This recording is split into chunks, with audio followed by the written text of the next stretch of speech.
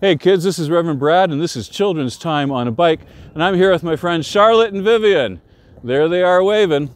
Today we're going to talk about angels and messengers. Let's go have some fun. So I'm wondering, have you ever seen an angel? Of course. Really? Yeah. Where? Over there. Over there? Show me.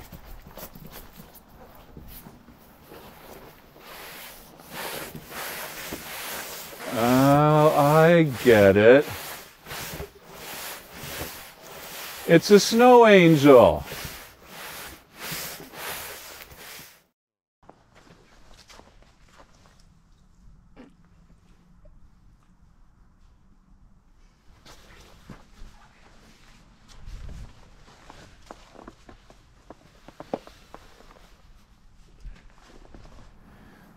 So an angel means a messenger. That's what the word means. Angel is a messenger.